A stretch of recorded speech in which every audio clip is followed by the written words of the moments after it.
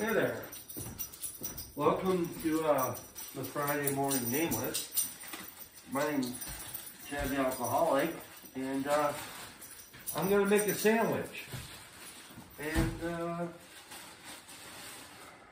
just got home from work.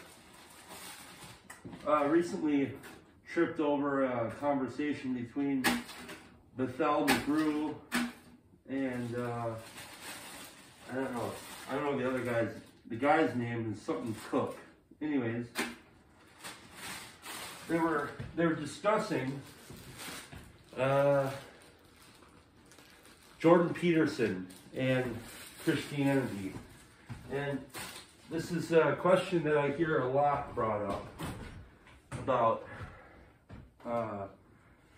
Jordan Peterson, and sometimes even people like John Berbeke and some other folks. We got some bacon here, yeah. Anyways, it's I think I have a question for those of you who wish to weigh in on this.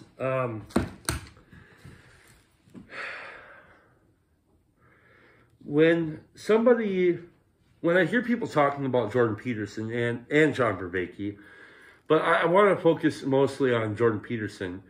When I hear a lot of Christians, they say things like, well, he's not really a Christian, or, like there's something insufficient about his status of whether he is or isn't Christian.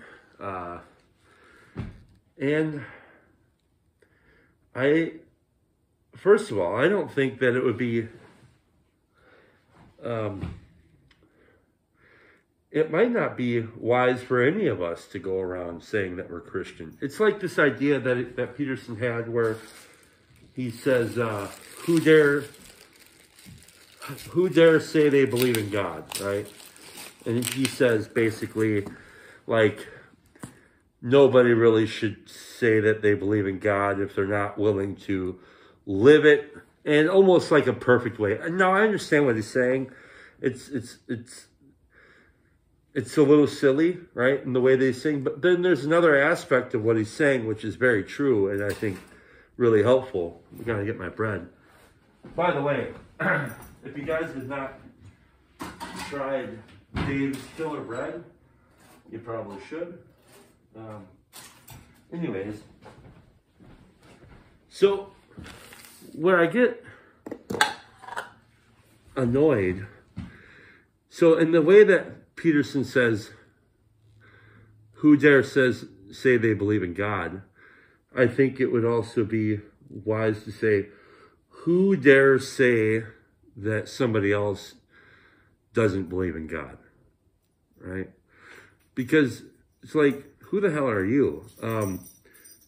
And when I think about Peterson and kind of the way that he came onto the scene and he kind of helped people in a way kick down doors and kick over presuppositions about or perceptions about how life is, like, so that people can see something new. I think that he's done it in a way that was possibly more powerful than, more powerful than I've seen anybody else do.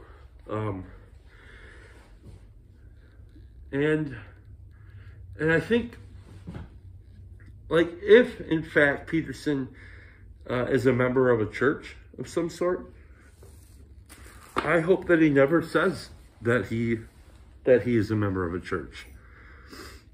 I hope that he always maintains his anonymity around his spirituality. And oh, pardon me, just tooted. My wife is calling. Anyways, I hope that he never says that he is in fact a member of a church. And I hope that we can stop saying that somebody isn't a Christian because of the words that are coming out of their mouth. I think that it's stupid, actually. And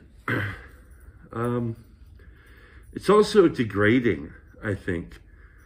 Like, what if it wasn't Peterson, right? And I know I've seen people do this. Let's say it's just somebody that you meet in your neighborhood. And now because they're not a Christian, what? What does that mean? Because you said they're not a Christian? What does that mean?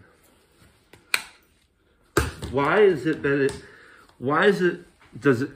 do you demand that they say that they're Christian? What's the point of that? Are you some sort of authority on this? Have you placed yourself in some moral position? Oh, Dolly thinks she has to go out. She was just out. Don't worry. Dolly, go lay down. Anyways, who cares? Why do they have to say the words that you want to hear? Will they then be a sufficient person in your mind because they said the words that you want to hear? You know, like, why don't they just lie to you? Then you'll know. Then they can just say, yes, I'm a Christian, and then you can leave them alone. I mean, it's so dumb. And it's like, I think it's dehumanizing too.